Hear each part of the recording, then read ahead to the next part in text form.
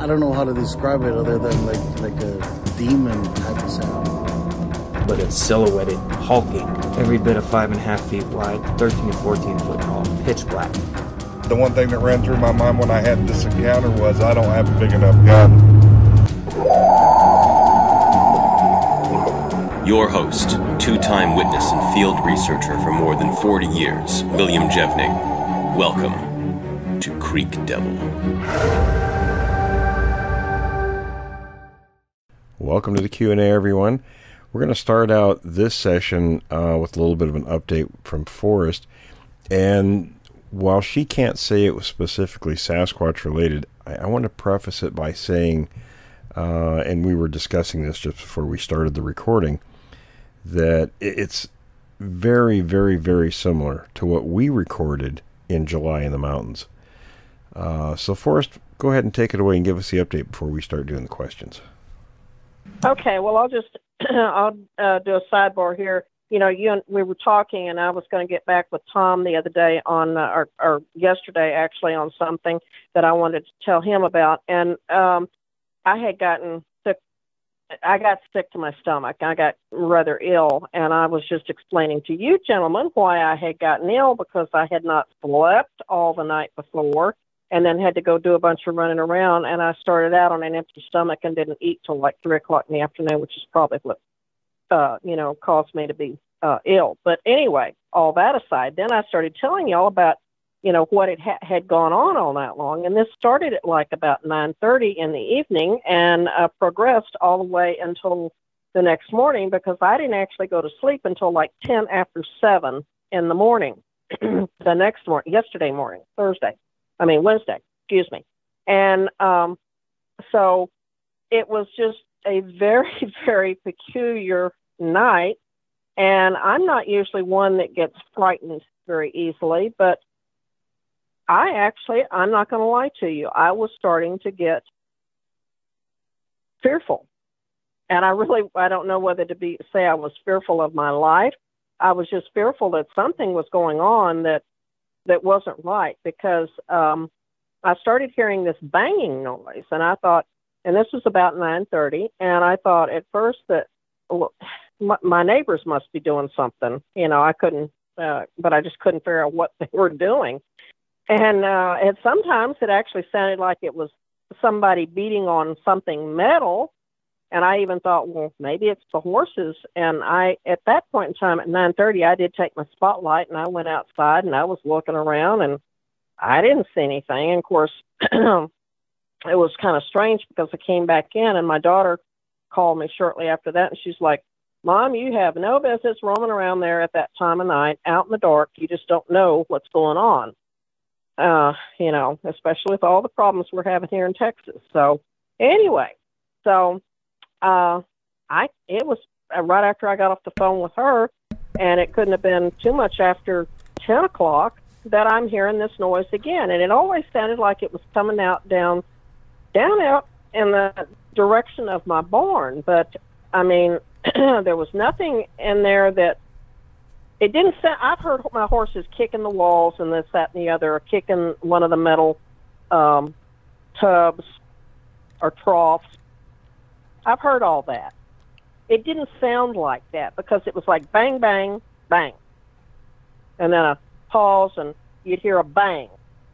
And then there'd be another bang, bang, bang, bang, bang. And then bang, bang. There was no rhythm to it, like if somebody, and that at 9:30, I actually thought, well, maybe it's my neighbor hammering on something, or, doing something with a sledgehammer or something, and that's usually rhythmic. Right. There was nothing rhythmic about any of this. Well, and this went on all night long. Yeah, even up till right before dawn. We recorded the same thing out in the middle of nowhere in the mountains of Oregon last July, so it didn't go on quite as long. We waited for quite some time and listened, Tom, and you were there. Of course, you recorded with your phone, and then we have much higher grade quality recording that Adam has, but it was exactly the same. It was just started out in the middle of nowhere, and it was not rhythmic at all. It was loud, really loud. Well, that's what this was. It was extremely loud, and I'm just like thinking, well, maybe I should go around and talk to some of my neighbors and see if they heard anything. And of course, my very next door neighbor to the west, he is now deceased, and then my neighbor that's directly to the east of me, well, we won't discuss that person, but it didn't sound like it was coming from his property. And, I mean, it actually sounded like it was right here on my property, and that was just what was really very disconcerting about the whole thing. Because, I mean, today we actually walked down there around the barn and everything thinking that, you know,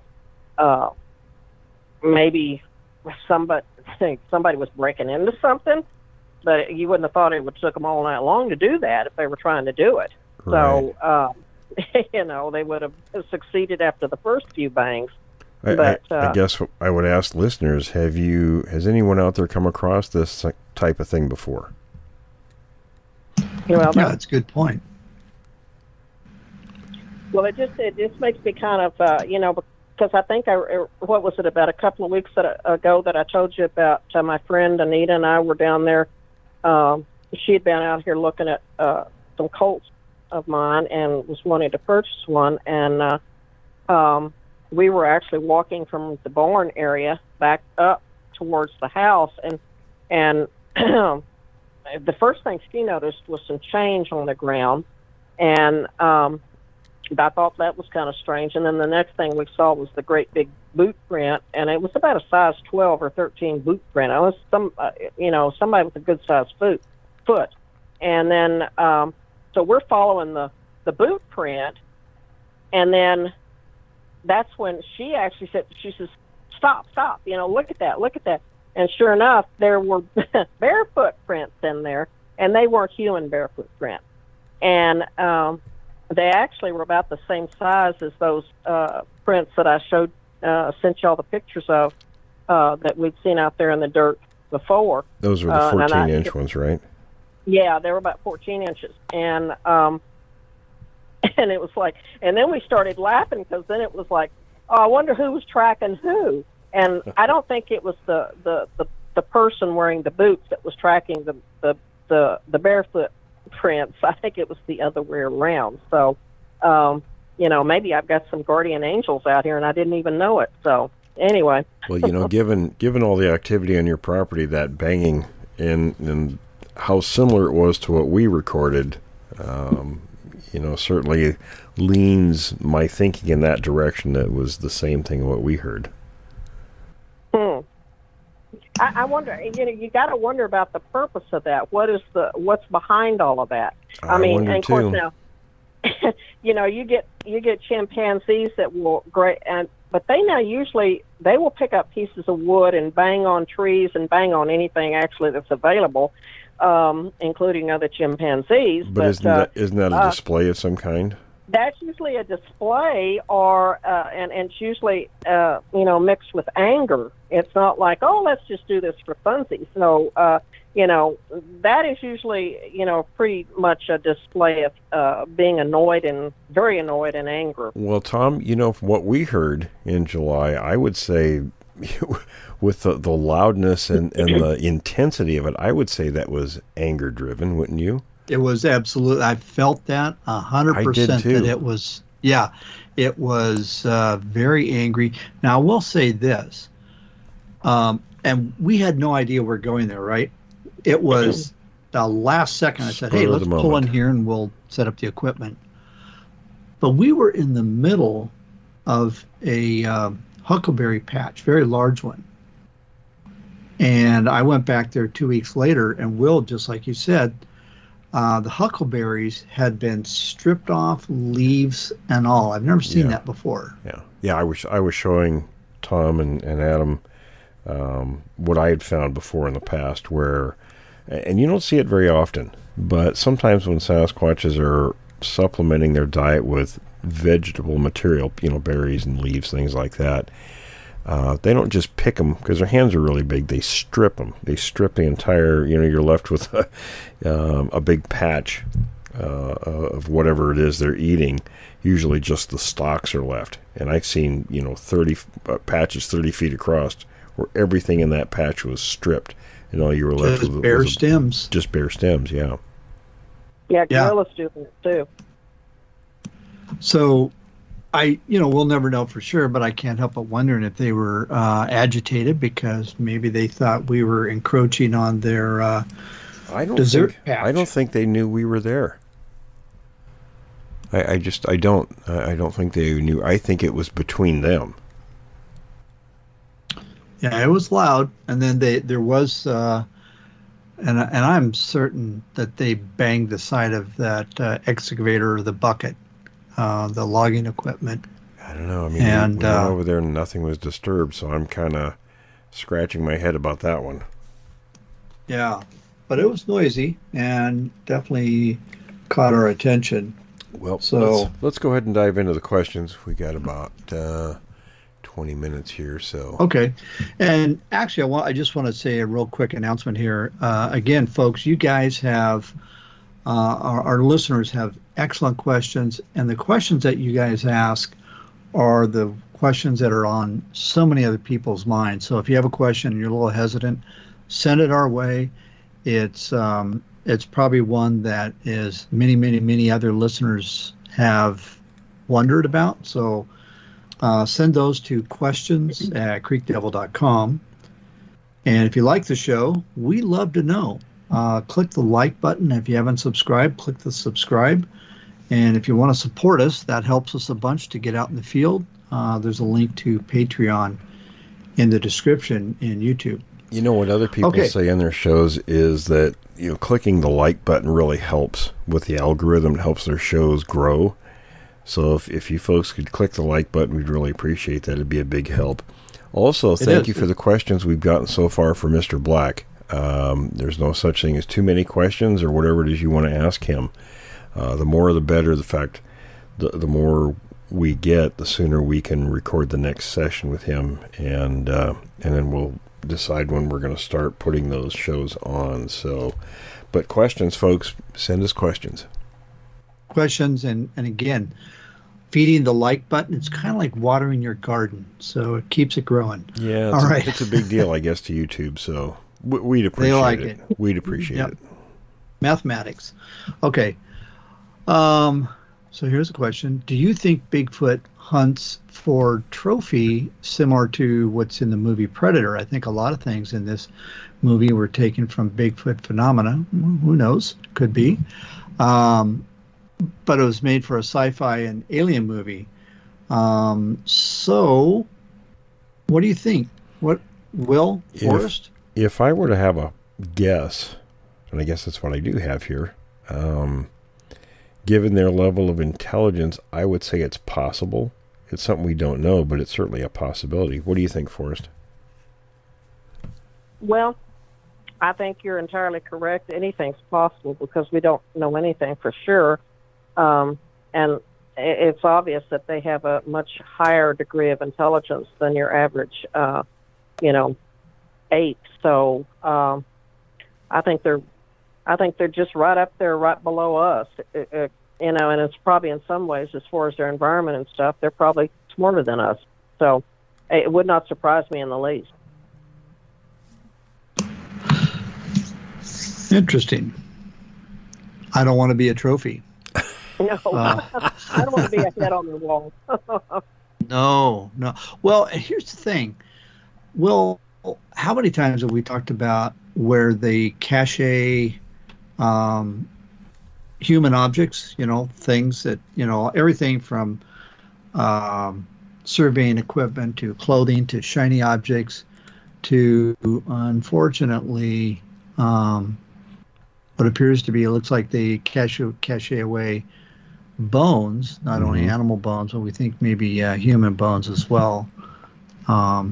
So, well, they will cache bones, but that's not the same as like the human equipment, clothing and tents and things like that. The cache of bones, that's more, for like lean times, almost like, you're saving it for a rainy day, so to speak. If you're kind of lean on food, you can go to the cache and, but the other objects might very well be a form of trophies. Yeah, so it does seem like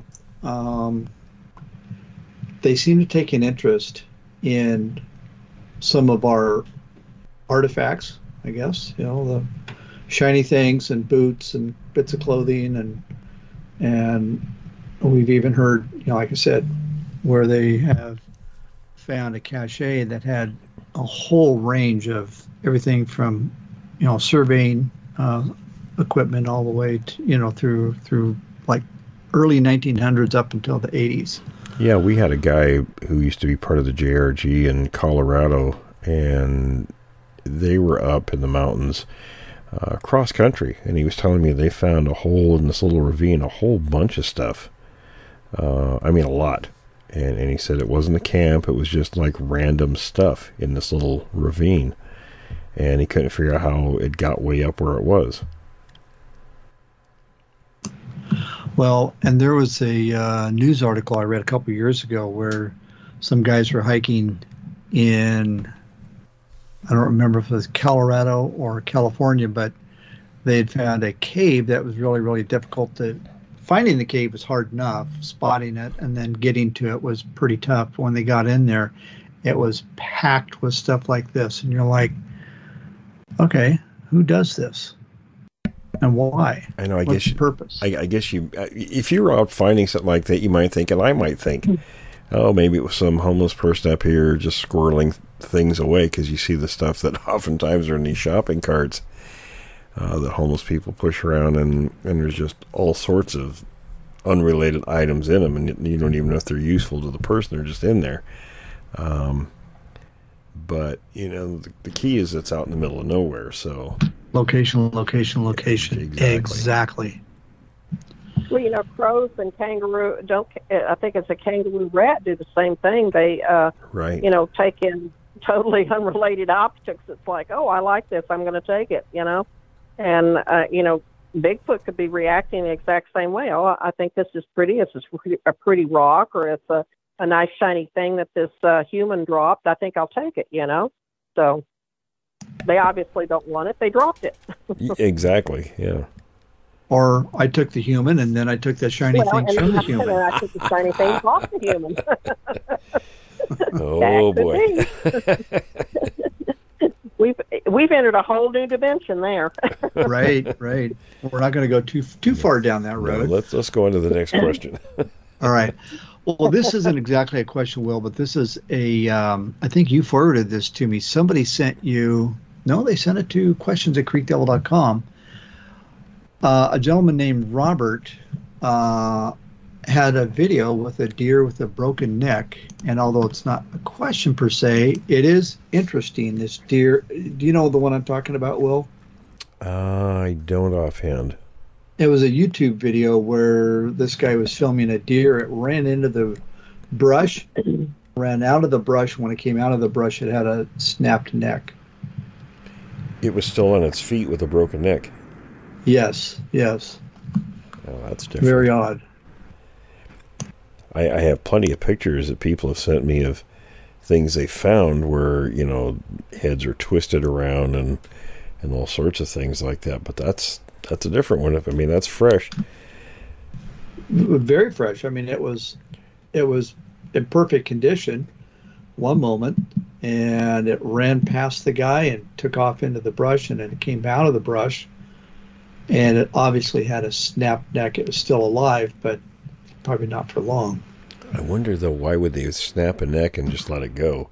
I understand, like the guy we interviewed who watched these things, chase a group of deer, and they were hobbling them by breaking their front legs, and then they would come back and police up the hobbled deer. But and I understand that makes sense, doing something like that if you're going to try to go for as many as you can in a group of deer you're chasing. But why would you break a neck of one and just let it go? Well, maybe they snapped the neck, and the thing may have just been grabbing it, and the thing somehow managed to get away. Or kicked them, and they didn't want to be injured. Yeah. Yeah, it could be. And deer, people don't realize this. Deer can be pretty ornery. They can be very ornery. They can kick, and if they have antlers, this one didn't, but the ones that do have antlers can cause a lot of damage. There have been stories with hunters getting mauled. What do you think about that, Forrest? What about deers doing damage to a person? No, about the deer running into the woods and then coming back out with a broken neck. That is peculiar. But then, I mean, maybe it snapped its neck and not even knowing that the other human hunter was there. And I mean, did the guy actually pick up the deer after that, or did what happened? What transpired after the deer came out of the brush? Yeah, that would be my question too. Well, it took off running down the road. The deer did? With a the deer did. Yeah, it was still alive. And the odd thing is, there were some vehicles around. It was nighttime. There were some vehicles around, and they were in the area of a power line cut. And it actually, when it ran away from them, it ran towards some vehicles down the road. So, odd. That is rather odd. But you know, you hear about them, about Bigfoot. When I'm saying them hunting and using those utility and telephone areas a lot to move around, and your deer are out there too. They will browse and graze in those things. They do around here where they've cut them through for the utility lines and telephone poles and such. You know, I guess the creature, if that's what did do this, if let the deer go, it depends on the level of experience an individual has too. I mean, it may have been a more or a lesser experienced individual, in killing a deer. Maybe it was its first time, and grabbed the thing, broke its neck, and then for whatever reason let go. Well, or just waited for it to run until it died, and obviously whoever the human individual obviously didn't follow the deer, so who's to know what happened, 100 yards down the road. Yeah, I wouldn't think it would live too long with a broken neck. No, I wouldn't think so either, I mean, I've seen some deer do some strange things, even when they've been shot. So. Oh, yeah. Follow blood trails for half a mile, and you wouldn't have thought it would have got 100 feet. Exactly. Yeah, same here. All right, Tom, what do we got next? Okay. Here we got a few questions from a listener, and these are great questions.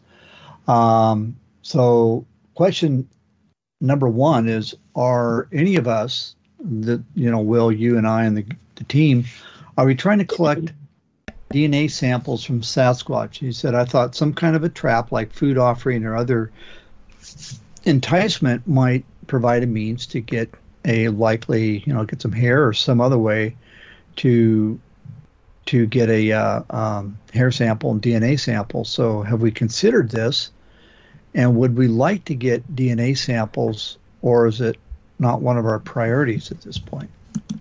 It's not a huge priority, but that doesn't mean we wouldn't be interested in collecting DNA samples. Well, here's a question kind of along the same lines for Forrest. I was watching a documentary or something on DNA, and you not only have to have the DNA, but you have to have specific markers to check it against. Forrest, do you have any thoughts on this? For example, if you get you do get a bit what you think is a Sasquatch DNA sample, you need markers that are maybe primate and human and whatever else to check it against. Well, yeah, you've got to have the, you've always have to have that comparison sample. And of course, we have plenty of human DNA and we have plenty of primate primate DNA. Not being a geneticist, I can't really get into the specifics of addressing that, but, as long as you've got comparative samples, you can, compare it against human and primate. But, primates, like your chimpanzees share almost almost exclusively 99% of their DNA with humans. So it would not be uncommon to have DNA from that you might collect from a supposed Bigfoot sample that would almost match, say, a chimpanzee with little or no variation. And and then I think I told y'all once before that even within chimpanzees, of course, you've got your pan troglodytes, which are your common chimps, and you've got your bonobos, which are a smaller, and this is a sidebar here that people need to understand, that when you're looking at chimpanzees, performing chimpanzees, even the circuses on TV, when they've got chimpanzees acting and such as that, most generally, those are what are considered bonobos. They're a smaller chimpanzees. They don't get as big as the others, and they are far easier to work with. They're just a real passive, chimpanzee. And even between those two groups, they have a genetic difference in that the bonobos have 16% of their DNA that is in common with humans, but not in common with the pan troglodytes, which is the common chimp. So even within those very closely related primates, you've got a big deviation there. So, I mean, to get DNA from, and you hear a lot of people say, well, that DNA has been done on Bigfoot, and they show that that they have a human mother side, and the other is the father is unknown primate. Well, they have to understand when they're looking at the matrilineal line, that doesn't mean that Bigfoot had a human mother. There's no women volunteering to be the mothers and babysitting, Bigfoot. I guarantee you. They may have shared human DNA on that side of their DNA, but that doesn't mean that they had a female mother out there. And I don't even want to even think about and one that. thing But people, anyway. one thing people don't understand either, they always say, oh, if Sasquatch had, shared 97% of the same DNA as humans, then they're human. You have to understand that other 3% is a really, really huge difference. Well, look at chimpanzees. I mean, they share almost 99% of their DNA with us. Yes. And, I mean, I've seen some pretty hairy humans in my lifetime. I'm sure you guys have too, but I haven't ever seen too many of them that look like chimpanzees. So, it works the same way with Bigfoot. So, I mean, it's just that small little infinitesimal percentage that makes them Bigfoot and makes us human. Makes us, we are the naked ape. When people look at a human, they need to look at us and say, this is a naked ape. Mm-hmm. Well, I know there are more questions from that person, isn't there, Tom? He has a couple more here. Okay. I'm not sure who it is. We're gonna save those for Tuesday. Okay. Because we're just about out of time in this session, folks. Any final thoughts here before we wrap this piece up? Yes. Thank you for your questions. Keep them coming. Questions at creekdevil.com. This is your show, folks, so send your questions our way, and we love to answer them. We love to hear about them. So thank you again. Excellent questions. There's no wrong questions. Forrest, if you find out why they're beating on things, maybe we'll figure out what we heard in July. Well, you know what, guys? I'm not walking all the way down from my house to the barn to go see what they're beating on. They can just beat to their heart's content, but I will admit, it started to kind of get to me. I'll tell you what, it kind of creeped us out when we heard that. And that was I remember I looked at my watch. It was 2:20 in the morning, and we all just kind of froze and looked at each other like, "What the heck was that?" Well, there was only about a 2-hour period. It would have been Wednesday morning that I actually was not hearing anything. But what really got me, and I think y'all probably sensed that got me really disturbed, was when it sounded like something was trying to get in the on the other end of the mobile home, and then my Lagatha, my Belgian Malinois, in the house was going crazy, and she was looking out the window like she had seen something. And I don't know whether it was a human or what was going on out there, but my other dog, he didn't even come out of his doghouse. He was inside of his doghouse barking. Yep, and they both were going. They knew something was going on. Yeah. Well, keep us posted, and folks, stay tuned. Stay tuned for the Saturday show. Thanks for listening to this episode of Creek Devil. If you or anyone you know has had an encounter with these creatures, please contact us at williamjevning@yahoo.com. That's William, Jevning, @yahoo.com. All communication is confidential.